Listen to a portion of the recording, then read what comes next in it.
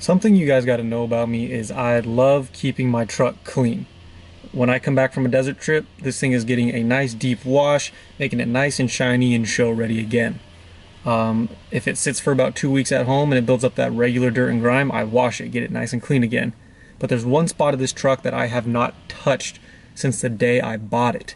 That means almost 4 years of not only normal grime building up, but also off-road dirt and grime building up for about 4 years now. And that one spot that it's been building up and that I've been neglecting is the engine bay. This is what just about 4 years of off-road grime and dirt looks like in an engine bay. Now, one of the main reasons why I haven't cleaned it in 4 years is because I just don't know how to go about cleaning an engine bay properly, or safely for that matter. I've always been way too afraid to use the power washer or even a normal hose for that matter to spray down the engine bay. I just don't think that would be good for it. So I just haven't done it. Now, as you guys may know, I am a huge fan of Chemical Guys products because it just works for me. It's been a while since I've found a good car wash product that has worked for me and my truck and the off-road dirt and everything, but Chemical Guys has nailed it. So I've been using their products for a while now. So on their Instagram recently, I've been seeing videos of them using a certain product to clean an engine bay. And I thought, well, let's go try it out. Let's go put it to the test. Let's see if it can tackle the 4-year buildup of dirt from off-roading. Now, I know this may sound like a sponsorship or a paid promotion, but I can guarantee you guys it is not. I'm not affiliated with Chemical Guys in any way, shape, or form, nor am I affiliated with Detail Garage, which is where we are heading today. I reached out to them beforehand, asked if I can film there. They said yes, and I'm going to be meeting up with one of their guys and having him walk me through all these steps. Okay, so we made it out to Detail Garage of Montclair, and I got Connor here with me. What's going on, guys? So I'm just going to have Connor take him over to the truck, show him the engine bay, and see if we can get his opinion on the 4 years of neglect and how bad the damage is and what we're going to have to do to clean it. Yeah, let's go take a look. Hold it up. Oh my god. What did you do to this thing? Well, you, Jeez. Is it that bad? It's pretty dirty. It is dirty. So from watching the videos, it seems like you just need to spray, agitate, and the microfiber, but my concern is like rigid areas like this. Yeah. How would you get between it? For areas like this, like around where the headers are, some of the hoses, the AC lines, normally we'll use like a Bohr's horsehair brush. So we have a couple different types and a couple different sizes. So usually for this I'll use like a bigger version of it, but like for the smaller areas, we have like a toothbrush size. So you can get like super small, like into here, you can get all the dirt out of there. So pretty much everywhere. We have everything inside, so. And is that gonna work as well for like the bare metal on the top, or is that? So yeah, for the top, obviously you're gonna use the same product. Okay. But you're gonna use a different brush. So since this is painted, you're gonna want to use like a soft bristle brush. All right. So it's pretty big. All right, perfect. Let's head inside and get this done. All right, guys. So this is our shop. So we have a couple employees over here. That's Darren and Daniel. Throughout the shop, you're gonna find stuff everywhere. So mainly we have our brushes. We have our wash dirt traps. Over here is our chemical aisle, as well as our foam cannons, which is my favorite part. We have all of our clay bars, our machines on that side. But this is the good stuff right here. We have our air fresheners, we got our waxes, we have glass cleaners, glazes, waxes, pretty much everything that you can think of at Detail Garage Montclair.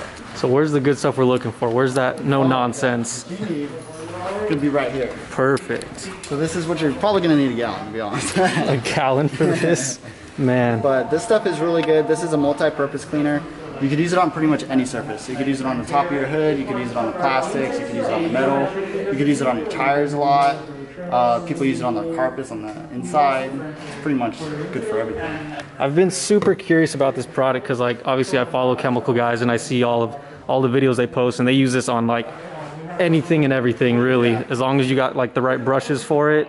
And this you can clean anything from like even the lug nuts of the wheels, you know, valve stems, interior, exterior, so. It's pretty cool. And what's cool about this is you could actually delete this. You could delete this either 50-50 or 3-to-1. So you could use it on different types of things, like suede, for example. Yeah. We don't have a specific product for suede, but this is what we would use because you could dilute it. Don't want anything super aggressive. And then alongside this, what's up with the different boar hair brushes? So the boar hair brushes, so you're going to want to use, so we have the 3-pack. This is the different sizes that I was talking about. All right. So I would use that for like the hoses, the AC lines. We also have some smaller ones over here. This is just a single pack. We have about this size right here. I usually use these two, just because I don't like getting the 3-pack, but this is a little bit more aggressive than those, so it gets a little bit more of the dirt. This is the little toothbrush that I was talking to you about to get into the skinnier type areas. All right. And then after you spray it on, you agitate it and everything, you're just using a microfiber basically to wipe it off. You're not adding like any water or anything in there. Yeah, well what I do is, obviously you're going to cover any electrical that's exposed. Yeah. Spray that on. I usually let it soak and sit and kind of loosen up the dirt for a minute or two. And then I spray it again, and then I'll start agitating it. Okay. And then sometimes I'll spray a little bit of water just to get any hard to reach areas. All right, so we went over all the products. You showed me around the store, showed me what I can use on other applications other than what we're working on today. So we're ready to check out, but first I wanted to get to know a little more about the company and him and his role in the company. All right, so I pretty much started here when I was a junior in high school. I've worked here about 4 years now. I've worked my way up to about social media manager, so I manage all the social media pages for all the different stores that my boss owns. But the actual store has been open here for about 4 or 5 years. It opened in about 2016. And we've come a long way. Like before, this place was like bare empty, and it was so depressing when you walked in. But now it's a cool vibe. We have a lot more employees. Super nice here, super chill. I pretty much love working here. Before I started working here, I didn't even know this place existed. I just kind of used Armor All and I used Dawn dish soap to wash my cars. But once I found out about this place, I applied for a job. I started from the bottom, like I was down here, but now that I'm up here, it's a lot more technical than you think. It's not just Dawn dish soap. It's all the lubrication, the scratches, the swirls. It's really detailed, and that's kind of what I like about it. Kind of relieves the stress from me. Well, we'll get out of your hair now, and let me put this in the bag for you. We'll go home. We'll test out the product. We'll see if it could tackle this 4-year grime. And I think disclaimer: the one thing I'm not doing here is like that after cleaning type gel to like restore the blackness of it. I feel like I'm gonna have some dullness. This is like my pre-washing prediction. I'm gonna have some dullness after, just from the dirt sitting there for so long. It depends. It depends on how strong the product is, because it always goes back on the product. Because if you use a product that's not super strong, it's not going to lift up all the dirt that's embedded in the plastic. Use something super strong, it's going to lift it all out, and then you'll have a chance to restore it, bring back the black plastic a little bit better. All right, well, we'll try it out. We'll see what happens. All right, well, that's yours. Let us know how it works. All right, perfect. Thank you. You're welcome. All right, we got the package secured, all buckled in, ready to go. Big shout out to Detail Garage of Montclair, guys. I've said it before, I'm a huge fan of great customer service, and Detail Garage delivered that and more. And guys, I'm telling the truth when I said this is no sponsorship of any sorts. Like, I really went into this blind, like a normal customer. I did reach out beforehand just to make sure I can record there. And other than that, I mean, I'm just another customer, and that was a great experience. They have a lot of products for anything that you need to take care of your car, and they were really knowledgeable on all of it. So as far as the customer service aspect of this video goes, it was great. But now let's get home and dive into the product. Okay, we are now back home with the product, so let's just kind of take a look at what I picked up today and see what we're going to be using to clean the engine bay. First and foremost, we have the cleaning product itself, the no nonsense invisible all-purpose super cleaner. And since I did get the half-gallon size, I also picked up one of their spray bottles so we can actually have something to apply it. And lastly, we have 3 different kinds of brushes to actually agitate the spray into the dirt and get it cleaning up. Now ideally you only need 1 brush to do this, but we picked up 3 different size brushes to get all the different areas. We got the toothbrush brush, and we got a little smaller head brush right here. And the reason we have 3 different sizes is because, you know, we have a big surface area, we have very small detailed areas, we have hoses, we got all kinds of things we got to get into different areas in different sizes. So we got, you know, a variety. And the only other thing we're gonna need is a rag or microfiber of any sorts to kind of wipe up the mess when we're done. I'm assuming I'm gonna need to use like an oldish one I don't really care too much about because I feel like it's gonna get really muddy and filthy, so I don't want to use my really nice ones on this. So I'm gonna go grab that and let's get started.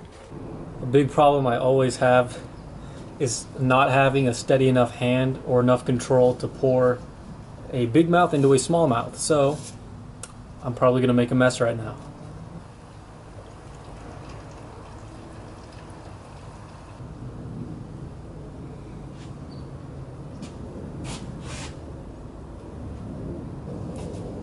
Not too shabby. I'm getting better every time I do it. Make less and less of a mess. So, before we get started, since I don't have a lot of daylight to work with, I got about maybe an hour at most, I'm gonna be doing the stereotypical detailing tactic. I'm gonna try to split the engine cover in half with some tape so we can see a nice before and after of this product going to work. I think my engine cover is literally so dirty the tape won't even stick to it. But I think it's sticking enough to where we can get the video done. So let's see. Since there's so much loose dirt on top, I'm just gonna kind of like dust it off first. Oh, hold on. Gotta at least get a little before action. Don't mind this, I just wiped some of it off with the rag, but here's gonna be our before.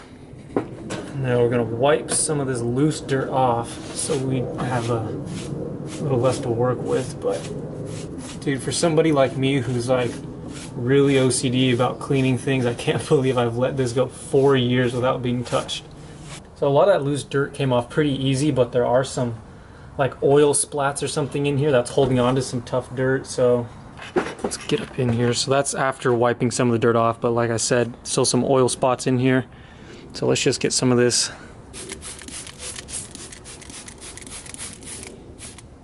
I must say I have a terrible memory, but I'm going to try to remember as much as what Connor told us to do as far as instructions.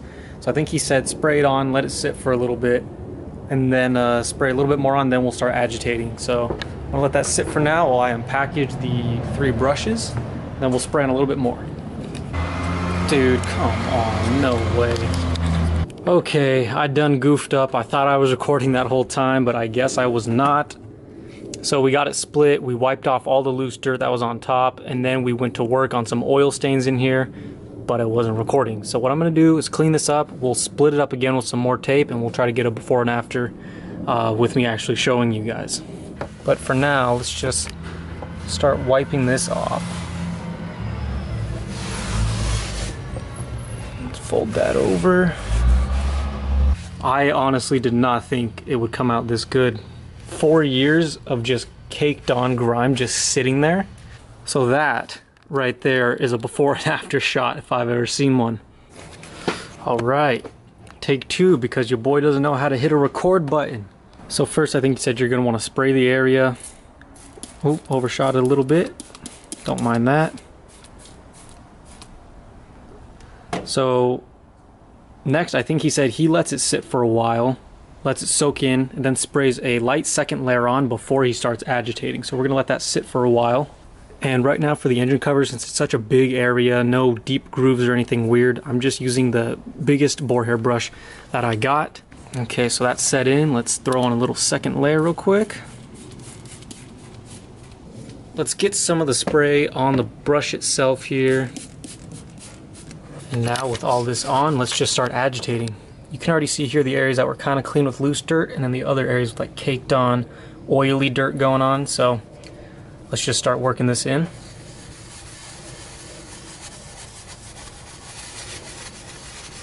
Yeah, so you can see in the cleaner areas, the foam's coming up white, when in these dirtier caked on areas, it's coming up brown. So it's a good sign.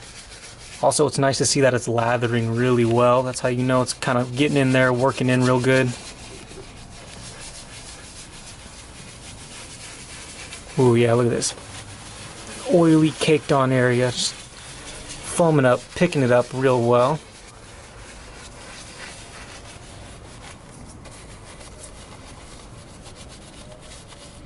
I didn't get some spray over here. Let's see what it does without the spray and just what's on the brush. Same with the side. I didn't get much spray on the side here, but we'll see if what's on the brush is enough to get that little area. On this brush, you can also see how filthy it is. Look at that foam that was once white. It is like gray. Grayish brown. Same with the bristles. Look at the bristles over here by the stem. Like a light brown blondish. And look at the tip. It's like mud.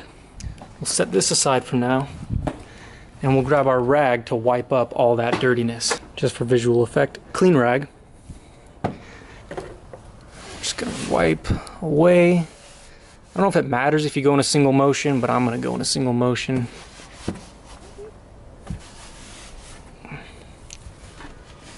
Wipe the corners. Look at that. That's already just one wipe over. Fold over to a another cleanish side here.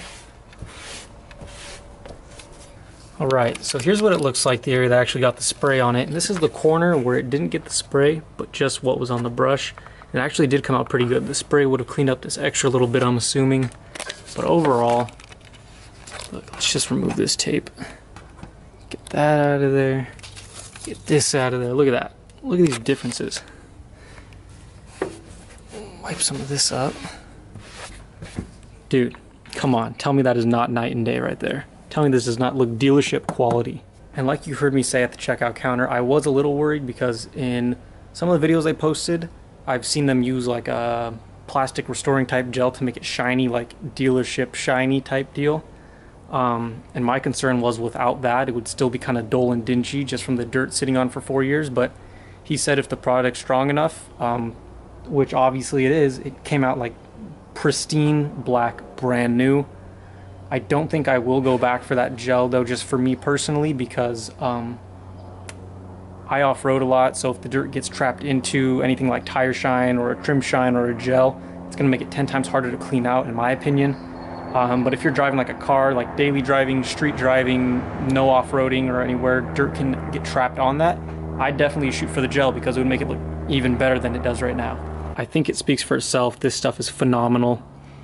Over the rest of the weekend, I'm going to tackle this because, as you can see, there is a lot of small nooks and crannies and compartments to tackle here, especially the underside here. So that's it for showing you the actual cleaning of it. I'm going to catch up with you guys in a few days once I have all of this done, and I will show you guys the final product. Alright guys, it is now like 2 or 3 days later. It's Sunday, it's Valentine's Day, hence the attire. And I'm finally done cleaning this engine bay, and oh my god, telling you, night and day, I'm not even kidding. It's surprising for me to see it this clean because I didn't think I'd ever get to see it this clean unless I took it off to go get it professionally detailed or something. Now before I show you, keep in mind I was trying to stay away from electrical, so the stuff that's wrapped in electrical tape or stuff that's close to electrical type stuff I didn't really clean too well. I just did a dusting, so there is still some dirt in there, but that's only because I didn't go ahead and clean it. But for the most part, it is a lot cleaner. I did the underside of the hood, everything in the engine bay that was within reach and not too difficult to get to and not near electrical. So here we go. Let's check it out.